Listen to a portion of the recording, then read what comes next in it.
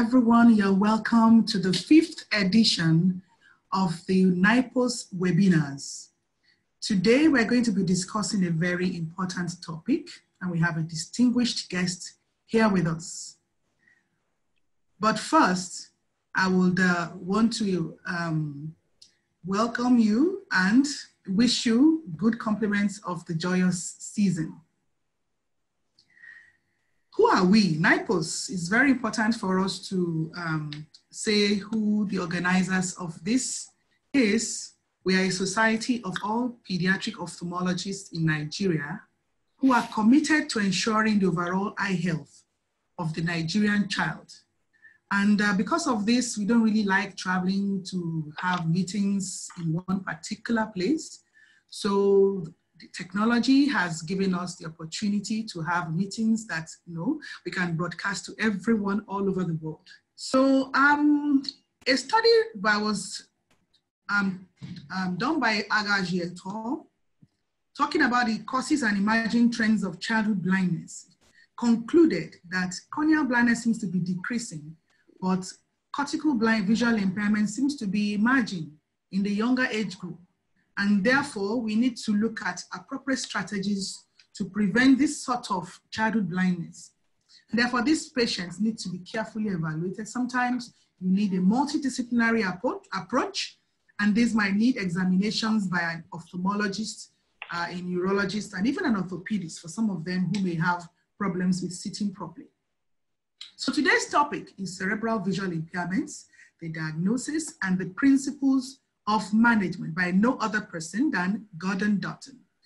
Dutton is delivering today's NIPOSS webinar, the 5th one, and we can't but appreciate CyberSight for this collaboration. Professor Dutton is a pediatric ophthalmologist who has worked for over 20 years at the Royal Hospital for Sick Children in Glasgow. He's retired now, but he's certainly not tired. This topic is very difficult to understand for some reason, but today is going to be broken down in very simple bites so that we can understand and be able to help these patients the more. Please welcome Professor Dutton. Hello. I now need to share my talk with you.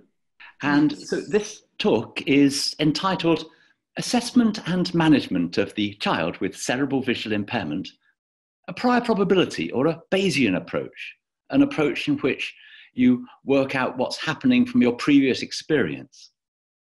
As in all diagnostic medicine, the key to identifying each of the many different types of cerebral visual impairment in children is pattern recognition.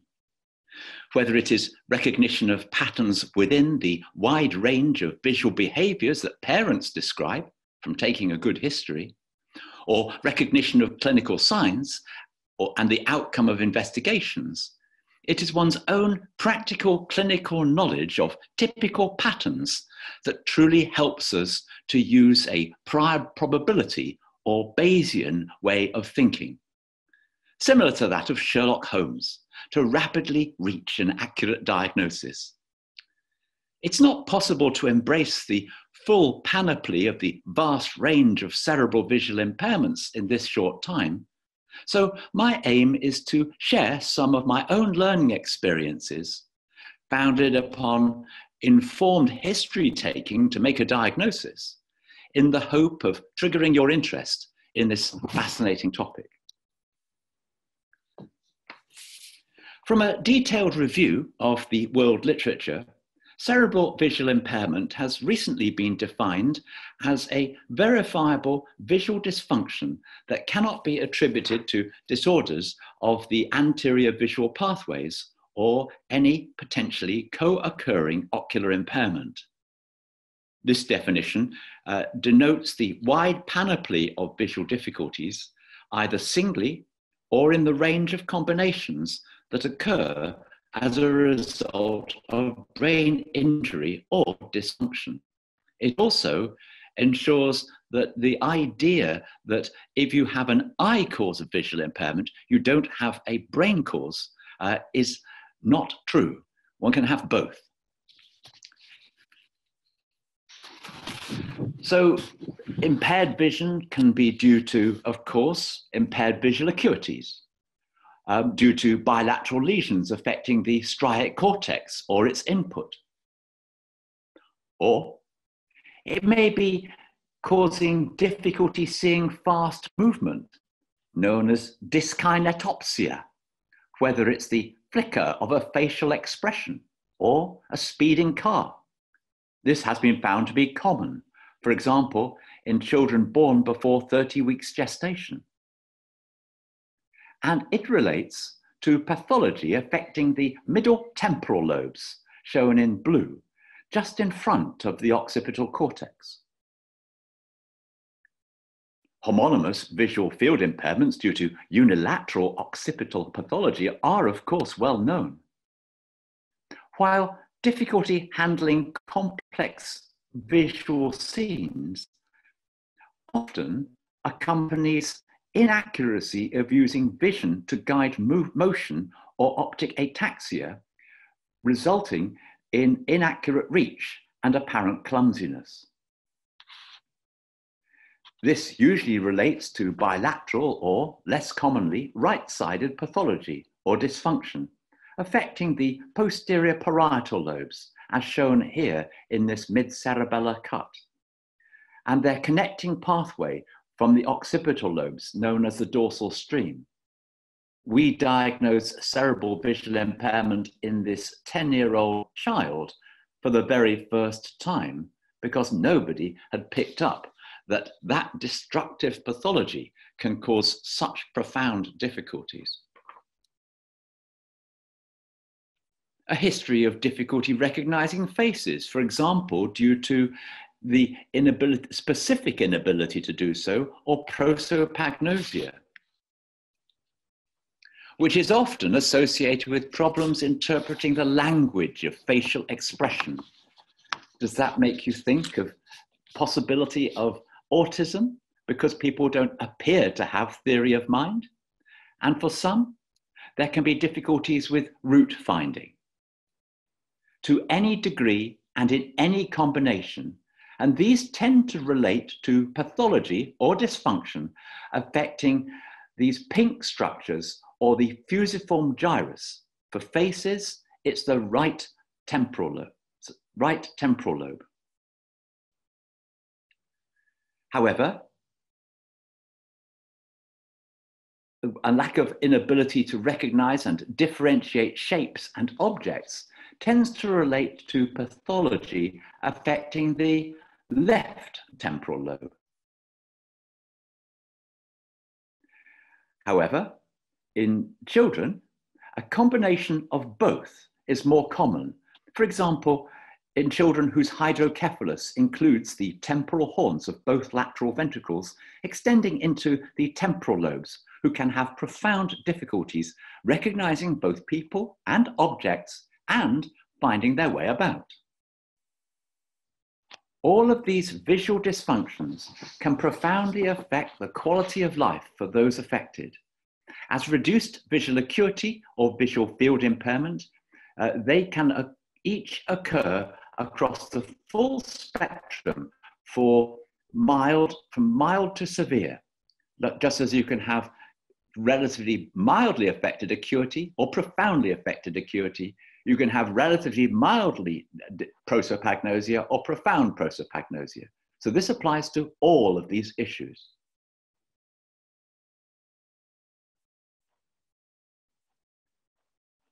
As eye care professionals, I believe we need to be able to suspect, recognize, and identify all of these visual disorders, and that we need to be able to give a precise diagnosis. We then need to arrange for the visual impairments to be well explained and to ensure the best advice is given as to how to manage each person we see who is affected. Otherwise, their lives can be a very lonely journey. From this analysis, you can clearly see that visual acuities and visual fields can be entirely normal in some people with profound visual difficulties due to cerebral visual impairment. For example, those who have bilateral posterior pathology of the parietal lobes.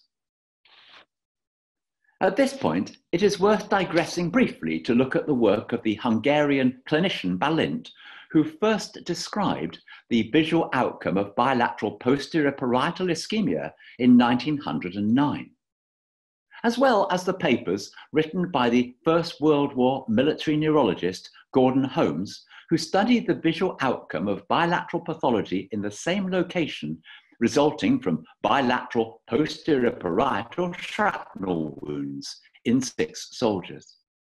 Both authors describe that despite entirely normal visual acuities and stereopsis, bilateral extensive pathology in this location is profoundly visually disabling, resulting in inability to see more than 1 or 2 items at once, or simultanagnosia, with an inevitable inability to look at something pointed out, which has come to be known as apraxia of gaze, along with profound difficulties using vision to guide movement of the limbs and body, otherwise known as optic ataxia, terminology which should be, but is not used by paramedical professions or the medical profession, but this is common. This is because this is where we map the surrounding scene with respect to our bodies so that we can move through this scene.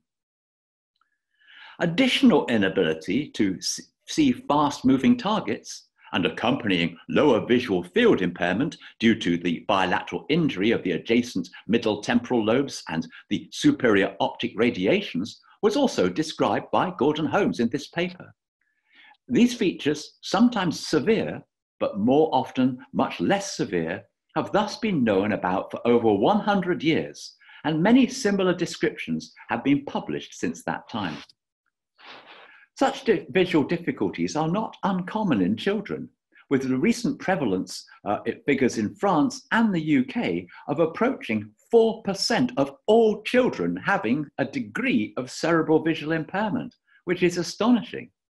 This is because the posterior parietal lobes are particularly susceptible to hypoxic ischemic encephalopathy, hypoglycemia, and strokes, as this is the site of the terminal branches of the 3 cerebral arteries on each side, which create what is known as a triple watershed zone, leading to the risk of watershed infarcts, particularly during the perinatal period.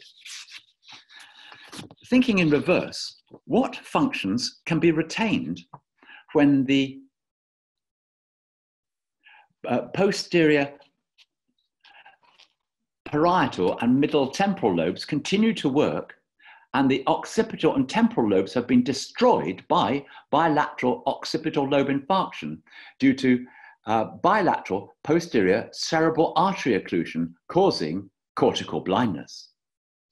This was the outcome for our patient MC, whose case has been fully investigated and has now been published and is described on YouTube.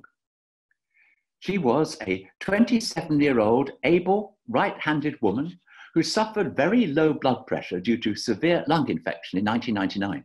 She was in coma for 59 days, but awoke totally blind due to bilateral occipital lobe infarction.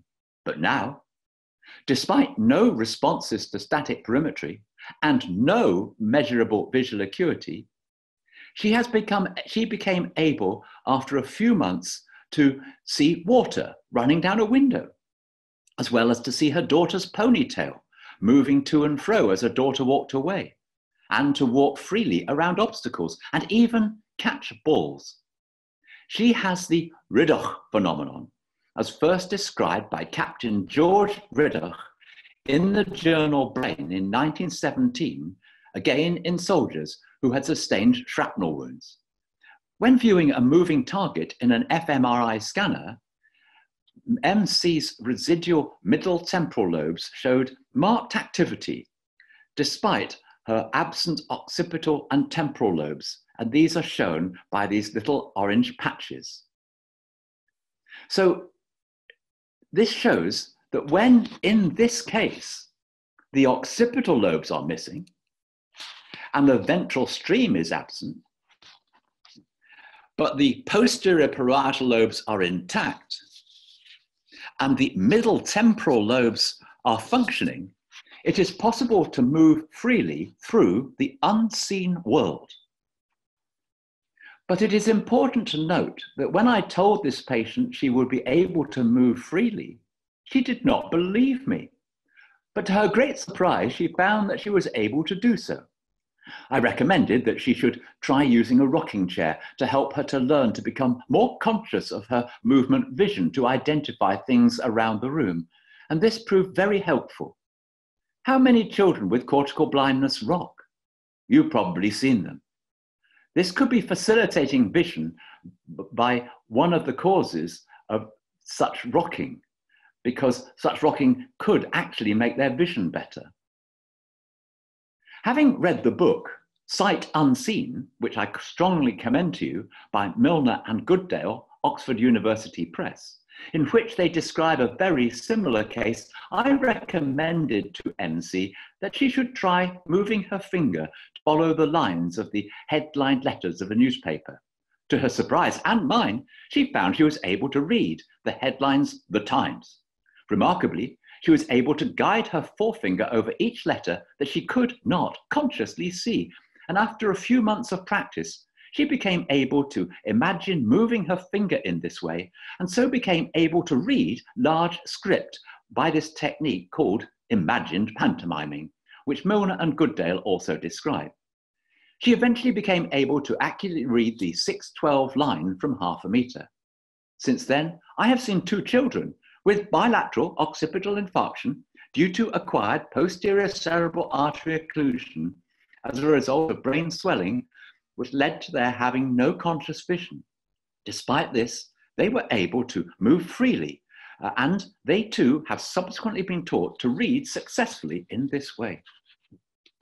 Just as in migraine, where there are very few clinical signs, the key to making a diagnosis starts with history taking, founded upon one's knowledge of what experiences or behaviors are pointers to the diagnosis.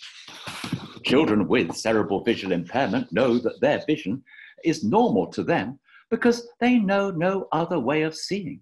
They have no way of knowing how those with typical vision see, just as we may not really know how they see. But measuring the visual functions and taking a history for typical behaviors identifies the causative patterns of disordered vision and leads to the diagnosis. Typical behaviors can be adaptive to make best use of available vision, or reactive when visual experiences are overwhelming or absent, when there is no response to events they cannot see, while parents adapt to their children's needs. The key is to recognize the typical clusters of behaviors, some common and others uncommon, seeking out the common ones first. For example, lower visual field impairment is common. Here, in work from Lena Jakobsen and colleagues from Sweden, this MRI scans reveal in A and B bilateral atrophy and gliosis of the periventricular white matter, mostly posteriorly. Fiber tractography in C and D shows a marked reduction of the fibers of the superior portion of the optic radiations. Fundus photography in E and F shows bilaterally excavated optic discs due to transsynaptic retrograde degeneration, while perimetry with Humphrey visual field analysis and Goldman perimetry show paracentrally degraded lower visual fields, while the central 10 degrees are spared in both eyes. These authors have told me that they have since identified evidence of retinal transsynaptic degeneration of paramacular retina using OCT retinal imaging in the same patients. Lower visual field impairment, simulated in the right picture, is common. So what behaviors does this cause? Behavioral adaptations to lower visual field impairment help a child to cope with life. Going downstairs is difficult, and young children go down on their bottoms or use both hands to hold the banister. while older children may have learned to slide their heel down the riser of the stair to gain tactile guidance.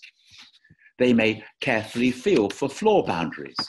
There may be a history of watching television upside down to use the upper visual field.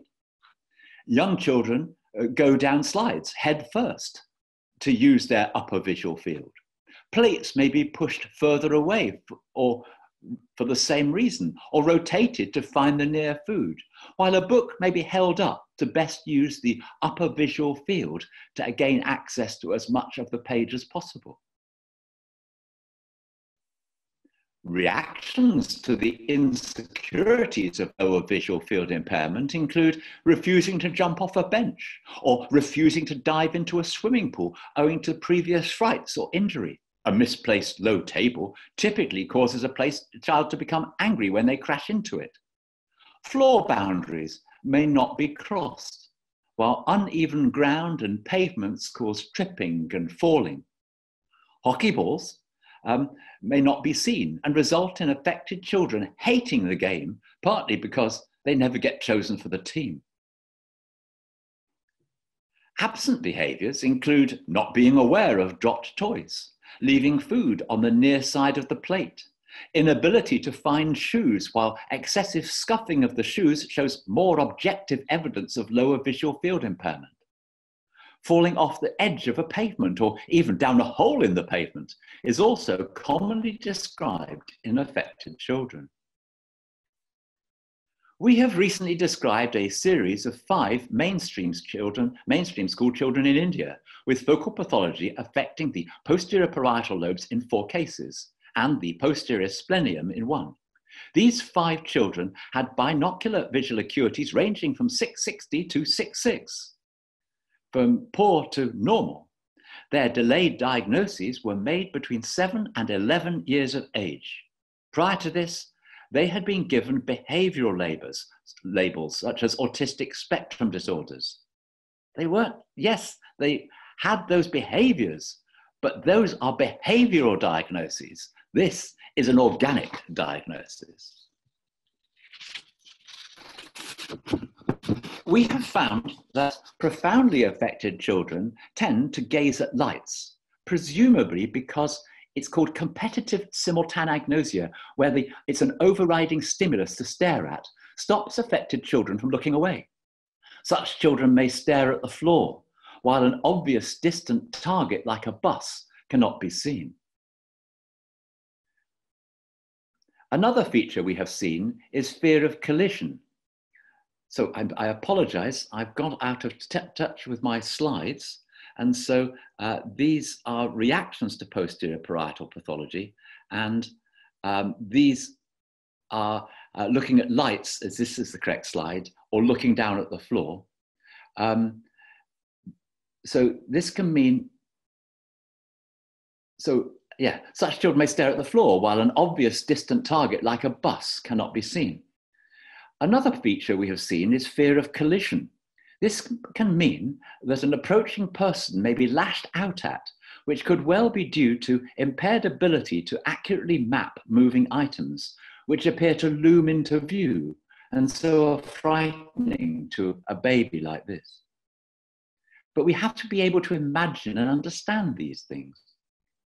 Adaptations to simultane agnostic vision so that children make in order to focus include getting very close to the TV if parents will let them, sitting on the floor behind someone to see them in their intact upper visual field and to hear them without having to look at the face. This may well be why affected children do not look at the face of the person talking to them, as they are unable to process both the sights and the sounds at the same time. In our experience, they also choose to place their toys on an unpatterned surface or to line their toys up so that they can find them again due to their simultane agnostic vision as a consequence of dorsal stream dysfunction. The pathway from the occipital lobes to the posterior parietal lobes, the dorsal stream not working. It is important to recognize that dorsal stream dysfunction is well described as an accompaniment to autistic spectrum disorder. But is this the chicken or the egg? If visual search is impaired, because of the attentional visual field is limited, people cannot be seen in a crowd.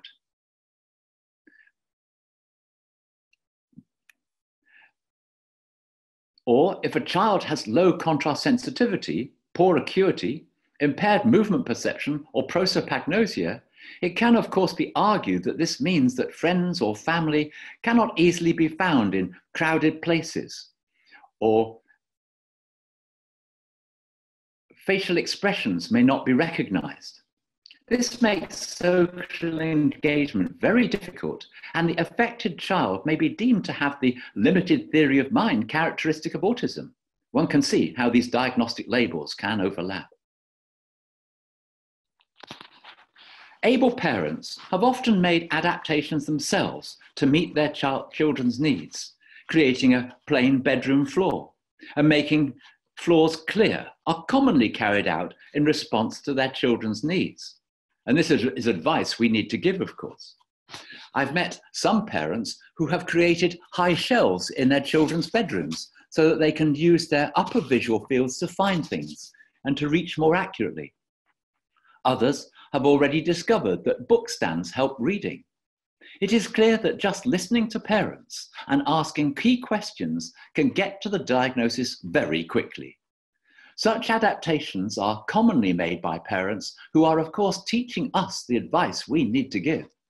This is all part of the probability or Bayesian way of thinking that leads to initial suspicion and then verification of diagnosis of one form or other of cerebral visual impairment. We have asked adults with acquired cerebral visual impairment what it is like to have vision in which only a small number of items are apparent at any one time. When we showed the picture on the right to one such individual, she said that she was only aware of the face of the man. So, sorry, I should have said the face on the left. She didn't see the balloons, she saw the face. And when we then blurred the surroundings of the face, she explained that the two pictures looked very similar, if not identical. She herself took this picture at a rugby match, explaining she could only see one person at a time clearly, and agreed that this simulated picture is very close to her experience. Temporal lobe pathology, or dysfunction affecting vision, is less frequent than occipital and posterior parietal disorders. If the right temporal lobe is disordered, then there is a left upper quadrantic homonymous visual field defect may ensue, along with inability to recognize faces or prosopagnosia, and a tendency to get lost due to topographic agnosia, while facial expressions may not be correctly interpreted. Left temporal lobe pathology, on the other hand, tends to cause mirror image visual field loss, along with difficulties recognizing shapes, objects, letters, and numbers, despite sufficient visual acuities. But more often, bilateral pathology limits overall recognition. So what is going on anatomically? A number of MRI tractography studies of people with simultan agnostic vision related to dorsal stream dysfunction associated with periventricular white matter pathology have now been published. In this tractography study of the higher visual pathways, one can see in A, the sighted control, the extensive fiber tracts in the occipital lobes running forward in the inferior longitudinal fasciculus into the temporal lobes, also known as the ventral stream, for recognition and visual learning to take place. And then the superior longitudinal fasciculus, or SLF, to the posterior parietal lobes, also known as the dorsal stream, and onward to the frontal lobes, where of course the choices are made as to what to look at. And the saccadic eye movements are generated in the frontal eye fields. In the case of ocular blindness B, there is not much difference, as the tracts are known to be functionally redeployed. But in the case of cerebral visual impairment shown in C, these two tracts are very, very thin, grossly limiting the amount of visual information that can be processed through the dorsal stream. therefore causing simultanagnosia, in turn profoundly limiting visual search and visual guidance of movement, and through the ventral stream, profoundly limiting recognition, as in this case. A 9-year-old boy with partial seizures, born at 36 weeks, presented with lifelong difficulties stepping on or off pavements and going down the stairs. He always tripped over things. He frequently fell and injured himself. He had great difficulty seeing moving objects and identifying objects in a crowded environment. He became subdued and frightened in crowds and struggled to read crowded text or missed out words. He had visual acuities of 6.9 right and 6.5 left, normal, and no refractive errors, but he was unable to see from 20 degrees below the midline due to lower visual field impairment. This description, of course, is very, very similar to that given by Gordon Holmes in 1918 of those 6 soldiers with posterior bilateral parietal brain injuries. Neuroimaging shows bilateral, moderate, previously undiagnosed periventricular white matter pathology, shown by these red arrows here. And again, it's the mid-cerebellar cut in the coronal scan where you can see the dorsal stream being affected. Given a full explanation and making recommendations such as using walking poles on walks, taking care crossing roads, using a book stand to cater for the lower visual field, and using a tablet to enlarge print, made a huge difference for him both at home and at school. And when a child understands why he or she has difficulties, and everyone understands the child, everything improves. The child is no longer criticized for mistakes, but praised for effort. And when seen a few months later, he was much more happy and confident.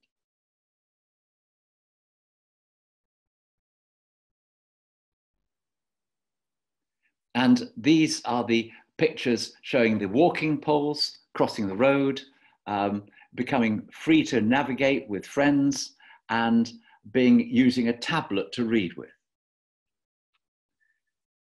Quadriplegic children often have marked posterior parietal pathology and simultanagnosia, profound, seeing only one thing at a time, with additional poor visual guidance of limb movement and apraxia of gaze, as the eyes can't move to what is not seen. And this comprises another probable pediatric variant of Balint syndrome, for which the use of a tent to remove all clutter and background sound can slowly wake up affected children and can be used to enable teaching and learning by eliminating the visual clutter and reducing the background sound so that things begin to make sense and they can learn from one thing at a time, naming one thing, naming that experience. You see, I'll come back to, Ben was 11 months old when I met him. He'd had a difficult delivery, complicated by lack of oxygen to the brain. MRI showed multiple brain injuries with both posterior parietal lobes being affected. He had a normal physiotherapy report, but had never reached out for a toy or an object. He couldn't shift his gaze from his mum to me. So we lined his cot with a white sheet. We sat him at one end. We put a single toy at the other, and we waited. 20 minutes later, he had crossed the cot, picked up the toy, and played with it for the very first time in his life because of its singularity. Ben did not look back. Following a range of measures, he now goes to mainstream school and is doing well. Radio and not TV-centered communication is essential for all children with symptomatic cerebral visual impairment. Close your eyes and listen to the radio.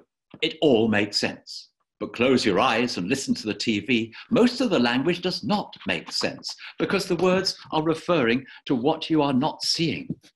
So if one talks about what one sees, but the child does not, then the child cannot learn. because they cannot understand. And of course, they learn that it's normal to talk with gobbledygook, which is echolalia. We teach it. Vision is needed to access information, whether it is near or distant, to guide movement and to communicate. So when vision is reduced, alternative means are needed to teach effectively. For visual impairment, the medical role stops at diagnosis, which is when we need to work closely in teams to bring about accessible teaching by ensuring that everything taught is learnable. This requires visual assessment teams who work closely together to assess functional vision with both eyes open, not limits of vision, but functional vision, not what people can't do, but what they can do, and whose role is to teach parents and to teach teachers how to ensure good, accessible learning throughout the time they are with the child. Parents spend 85% of the child's time, teachers 15%. So our teaching of parents is totally fundamental. The 4 textbooks shown in this slide are available online from Book Depository, which gives free delivery, or Amazon, while the website CVI Scotland, which we have written, provides free online training material for teachers and parents and can be used with Google Translate. It's been already translated into 100 languages and is being watched on 140 countries. So these are resources. And by the way, I do apologize. Our 3 books, the red one, the dark blue one, and the light blue one, are overpriced. But you can read the first 3 chapters of each book for free on Amazon. And indeed, I commend that to you because that introductory material is worthwhile. What and How Does This Child See is by Leo Huvarinen, and again is an excellent teaching material. And with that, I'm open to questions. Thank you. Thank you very much, Professor Dutton. That was a very stimulating explanation of cortical visual impairment, and we have learned a lot. I wonder whether there are any questions from everyone at this time. Any questions? Questions? We are open to questions at this time. Thank you very much, Dr. Dutton. That was a very interesting explanation of cortical visual impairment. To start off or kick off the questions, I want to ask, you talked about simultagnosia. Usually parents don't understand that, but the way you explained it was quite illuminating. That is inability to see more than 1 or 2 items in a visual scene at once. So let's just go over it again, how you said we should handle that with the parents. When a patient comes with bilateral, that's simultagnosia. Fine. First, you used the word cortical. I used the word cerebral. And I think we must internationally use both of these words with an identical meaning. In the United States, the word cortical is used, tending to emphasize more severe pathology, but in fact, we should use them as being identical. So when it comes to I see there's a question arrived, but I'll just address the simultanagnosia bit. The key issue is that this can range from just having difficulty with visual search, maybe probably seeing 4 or 5 things at once, to not being able to see more than 1 thing at once. And one of the weird things about it is that it gets worse when people are stressed. It's important to recognize that a child that's in pain or is stressed or anxious or worried, their vision field appears to get narrower and narrower. Adults have told us this. Adults with simultanagnosia that I know well have described in detail. Everything collapses down on them. And then when they're happy and relaxed, it all opens up. One of the fascinating things is landscapes. On open landscapes, people with simultaneous agnosia see a wide field because it's processed elsewhere. It's processed in the temporal lobes and not in the posterior parietal lobes. So one thing is to especially to go out into the open, to avoid crowds, to avoid clutter.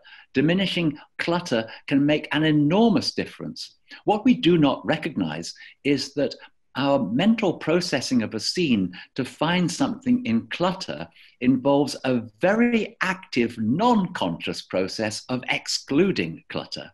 So when you exclude clutter for the person, all of a sudden you release the RAM of their mental search brain system that is all non-conscious for us so that it can be used to find things.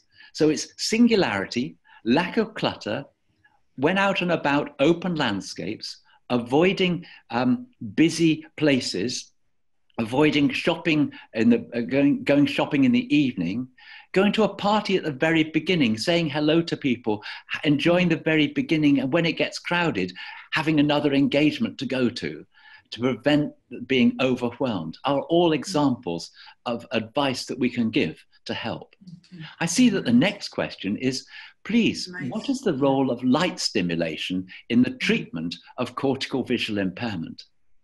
That's a fascinating question because you've got two elements. On the one side, a light box can help simultanagnosia if it's not too illuminated with putting individual separate singular items against a non-crowded background, whereas lights which are focal lights and cause light gazing, which I think is very likely to be a manifestation of profound simultanagnosia, is absolutely debilitating because they just look at that and they can't tear their eyes away from it. Yeah. And it hurts. They hate it. So the other, of course, is the idea of being in a sensory room where there is only one thing to see. The idea of a sensory room is not to light it all up. It's not light stimulation. It's to create darkness with a singularity that you put meaningful words to, not a fluffy ball, but a spoon. So you make sure that a child learns language from an item. So each item that's introduced, the child experiences, and you give it, if they've got simultanagnosia, they see one thing, then just say spoon as they feel the spoon, touch spoon, and build their language. That is why these children who are quadriplegic are not learning language. We've now taught 2 or 3 children, totally quadriplegic, who've never had a word to say for the first 5 or 6 years of their life in this way, and they are starting to understand language for the first time because we've recognized that single words labeling single experiences can actually allow them to learn language, to make sense of it for the first time. So how long are you going to do that? I mean, you're showing them one thing. So how long do you do that before you move on to the next thing? By intuitively obvious, because you know when they know. Only parents can do this. As soon as the child knows the word, the lady who runs the CVI Scotland website, her child was 6 years old before she started to learn, because I taught her how to teach him to speak. And she chose the word hand, and she held his hand and said hand, hand, about 500 times. And then he began to know what the hand was. And when she said hand, he put his hand out. Then, of course, she knew that. So she then held his hand and said, hold hand. And then it was mummy hand. And it was then his hand and his name hand. And then it was hold hands together. And then, and gradually you build the sentences and they grow. And this boy now, 2 years later, now coming on to 3 years later, now has a vocabulary of over 500 words. Fantastic. 2 more questions. Which is the most appropriate term for cortical visual impairment? Blindness or impairment? It is impairment. Blindness is only the extreme. Blindness is only 1 in 1,000 people. Cortical visual impairment or cerebral visual impairment affects about 3.5% of all children. And so we really need to understand that we are looking at the tip of an iceberg if we use the term cortical visual blindness, and that's totally inappropriate unless the child cannot see, he said passionately. Okay. So is it possible for such a patient to recover full visual? The answer is not the ones with profound difficulties. But I have seen remarkable growth and improvement, particularly of the dorsal stream, once the dorsal stream problems have been catered for. I've seen a girl who had infarcted her, who got Balint syndrome profoundly, and she learned at the age of 32 what her problem was, and she is Mary on the CVI Scotland website, and she describes how her vision is improving enormously. Now she is training herself how to use it.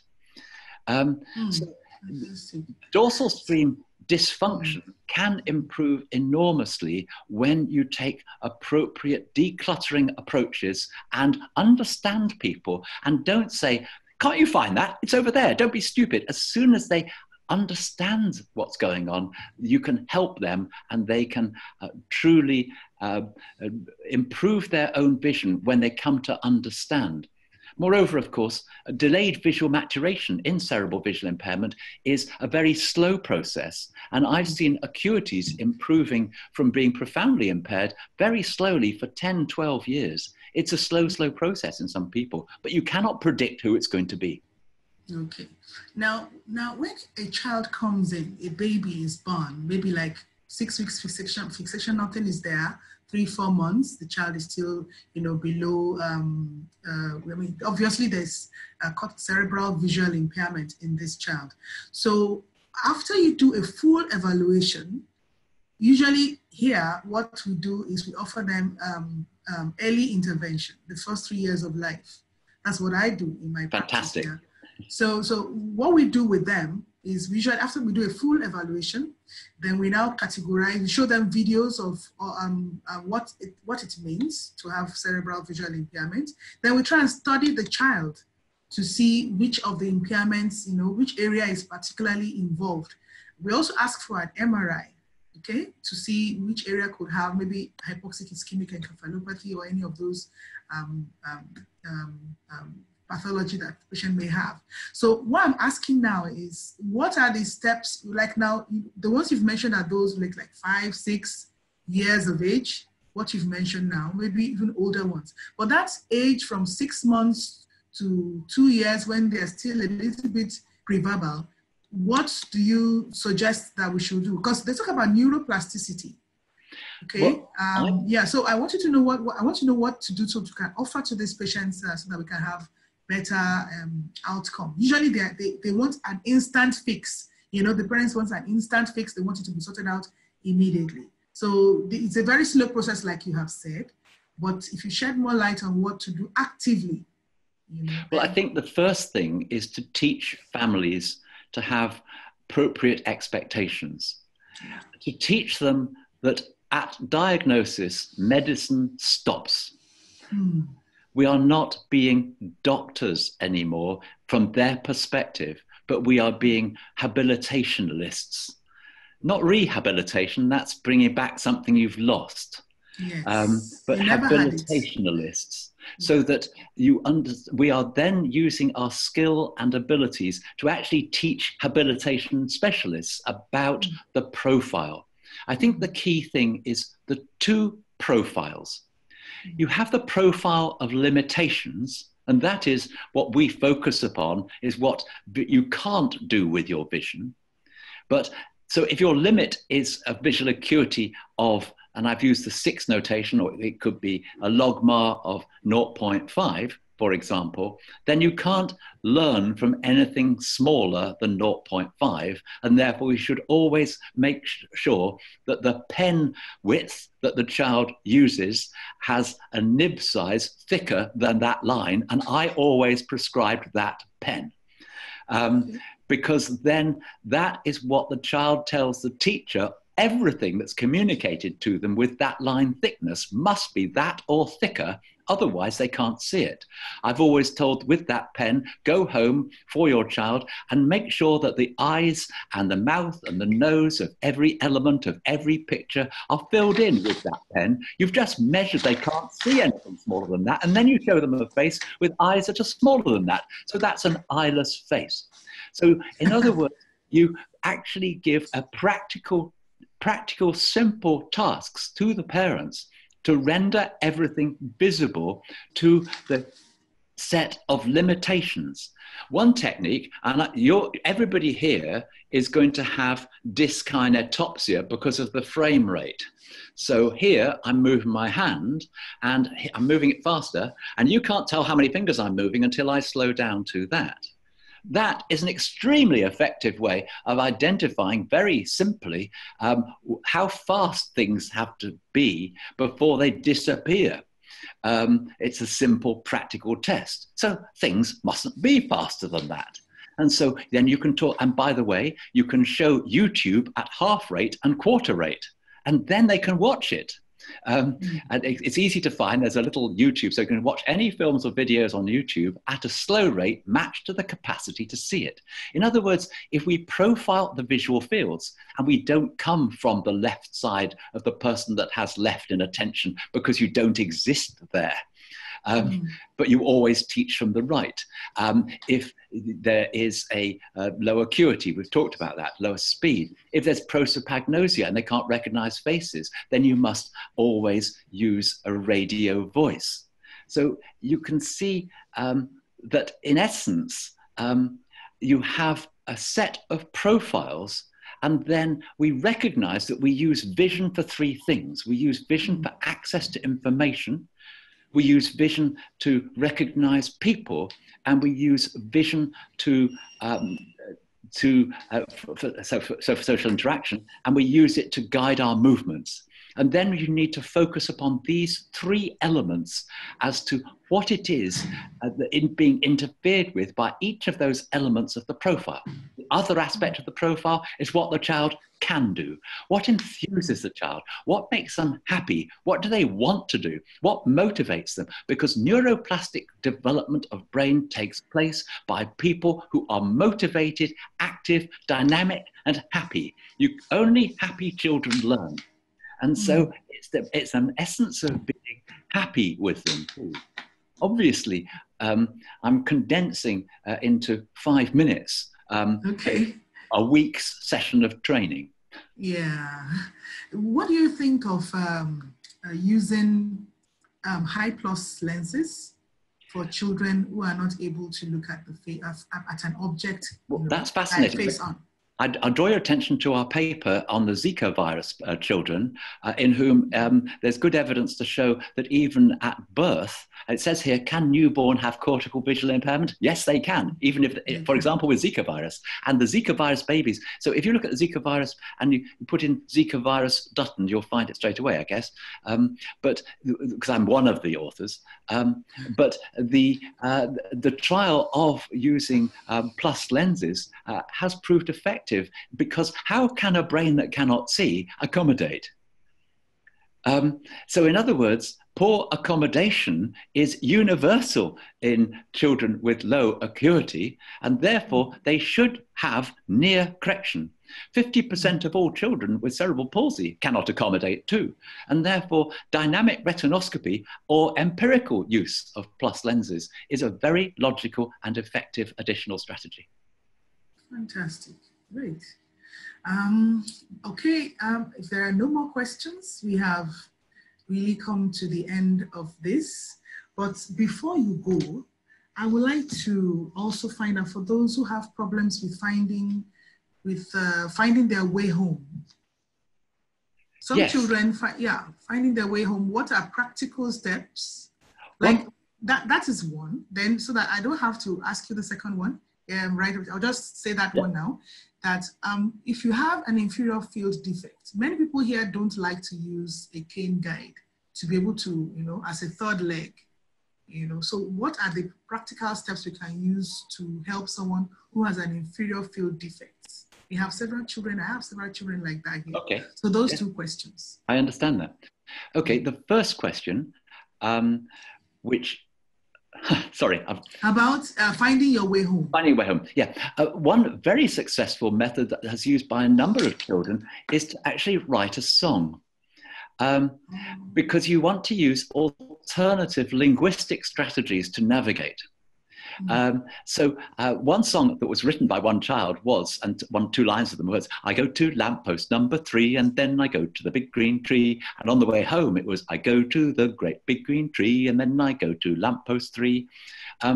And once she had written her songs, she found that she was able to navigate all the way to school and back for the very first time, because she used an alternative sequenced strategy. And by putting that sequence into song is one of the most effective ways of learning long sequences very quickly and easily. That's one idea. The other is to look at horizons. It's on the horizon that there's least to see. So as you go, turn back and look where you're going, look at the horizon and look to see what the big landmark is and think about that landmark and speak it to yourself and say it. So you say church, spire. And then as you go on, you go to the next thing and then you say lamppost, whatever. And so searching the horizon, naming and speaking to yourself the thing, and then sequencing that and putting them and imagining them in your own house or somewhere else, and so that you can imagine them in a place, enables you to sequence your route. And many children have benefited from these approaches. When it comes to the lower visual field impairment, first of all, for going down stairs, sliding the heel down the riser of the stair is what blind people do and is very effective. The other thing that, because in a sense, you're blind for the ground. So you need to use the same strategies that blind people utilize under these circumstances. One thing which for families in the Western world is spring-loaded telescopic hiking poles. Spring-loaded because you don't know when it hits the ground, doesn't hurt your wrist. And then they find the ground ahead. And as long as all other members of the family, when they go for walks, use those hiking poles too, then you're not different to anybody else. But in a world in which, or a stick off the ground, playing with a stick, you can actually play with a stick and you can run it along the ground and no one's actually going to actually think you're being silly because you're just playing with a stick. So you don't have to have a white stick. Any old stick will do. And then because you're wanting to hide this kind of thing from other people and yet be successful in moving quickly. The other is walking on uneven ground, putting the toe down first and not the heel. It's toe walking. My friend Daniel Kish, who runs World Vision for the Blind, who is an echolocator and totally blind, when you watch him carefully, he toe walks on a rough ground all the time because he probes it before he weight bears.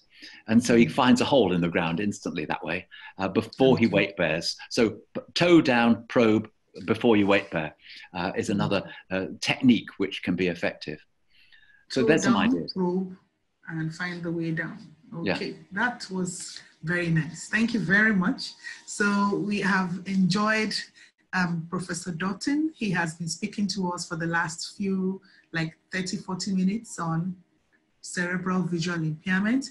We have seen how to understand what the features are. So we have to carefully examine our kids, the children who come in, carefully evaluate, ask the parents questions, because the parents spend most of the time with these kids. It's very important to educate them, and so that they understand also the kind of issues their own child has. So you have to see them periodically to gauge their progress and also offer advice on what to do step by step. Each milestone that is achieved is also celebrated. So that is a very wonderful discussion we just had. If you have any more questions, you can send them to me. I'll forward them to him, and I'm sure he will gladly do that and answer them for us. I will send them back all to you. And finally, thank you very much, Professor Gordon.